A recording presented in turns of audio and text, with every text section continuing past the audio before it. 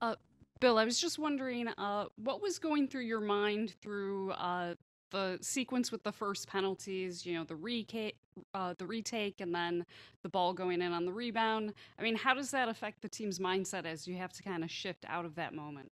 I don't. It's tough, and that's football for you. You miss some, you score some, and it's obviously it's unfortunate, but we had to keep our mindset and keep going on and going on through the game, and yeah. Nick Krupke, KPTV. Yeah, Bill, kind of a run of unfortunate events there, obviously, with Jeff being taken out as well. And so, again, you go to the fourth string with Hunter, who's still doing high school classes. Yeah. How do you guys help him through this time if he's going to be in that spot now going forward?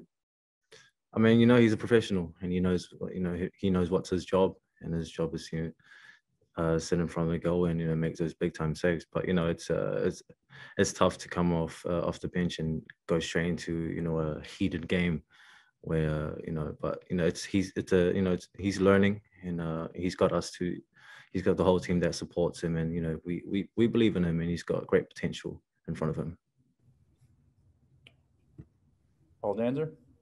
Hey, Bill, talk about the challenge of having to come off the bench so early, no warm-up time, and just mentally getting yourself up to speed. You talk about Hunter and that, but talk about how you dealt with that today. It's games that, every player has to be ready, and things can happen like this. I hope for speedy recovery for Larisse and also Jeff. But these are the times that, you have to be ready off the bench, and you got to come in with the right mindset, and follow through with the game plan. Will Conwell. Bill, it came late. You guys weren't able to get the equalizer, but your goal was still, something to behold. Is that something that you've always had in your tool bag? How did that goal feel for you? I walked up there, and obviously I told Eric, hey, let me take this. I had belief and I had confidence that I could finish this in the back of the net. But again, losing 2-1 after that, we just gotta move on, and obviously look at the videos and see what we need to improve on, and we'll go move on forward to our next game. And it's we're not gonna put our heads down. I felt like everybody battled to the end, and we gave it all. But we're gonna move forward to keep our heads up, and go on, and do scouting on the next game and be prepared for that as well. For a couple more, we'll go to Nick Krupke again. Bill, first time in a while that you guys have been able to look at the schedule and see nothing in the middle of the week. How beneficial is that? Because there's some tired bodies and beat up legs there.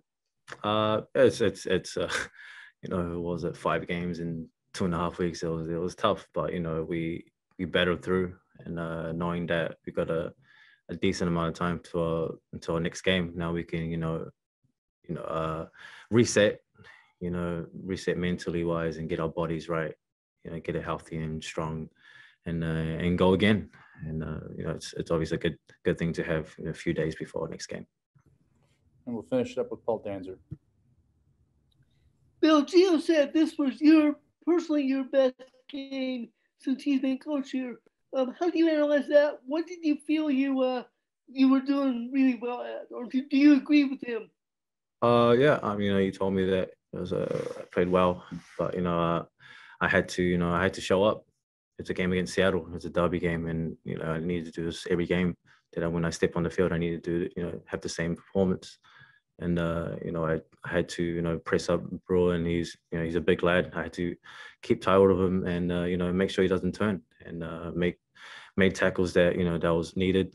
And we it wasn't just me. All the other players had great games, and we just obviously unfortunate with the loss, but we got to keep our heads up and move forward. Bill, thanks for taking the time.